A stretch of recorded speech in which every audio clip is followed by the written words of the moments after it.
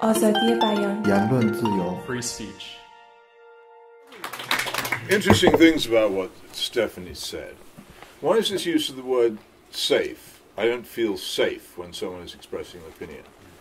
That is not a use of the word safe that I recognize as having any kind of coherent meaning whatsoever. It means I don't like this opinion being expressed in my hearing because I don't like it.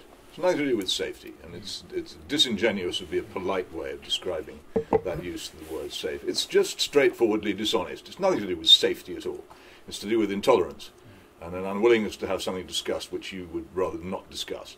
The question of privilege, how could you possibly arrange any society in which everybody was allowed to speak all the time, if there was no selection whatsoever as to who got what platform, if wholly incoherent, illiterate persons wrote the newspapers, and people who could barely string two words together sat on platforms? Of course there will be some selection, as long as the selection is not on the grounds of you haven't got a uterus or you don't have the same opinions as me. Who cares? All of us sitting on this platform are here for one reason or another, because we've shown that we have something to say and a capacity to say it.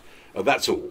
There is nothing more involved than anybody who wishes to develop those talents such as they are in themselves can find a platform in time.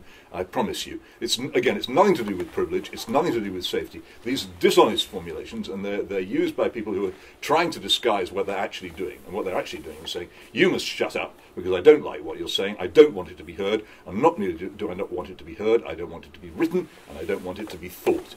They are totalitarian in their nature, and this is the fundamental thing, the point which I know full well, having been one of them myself. This is what it is most deeply about.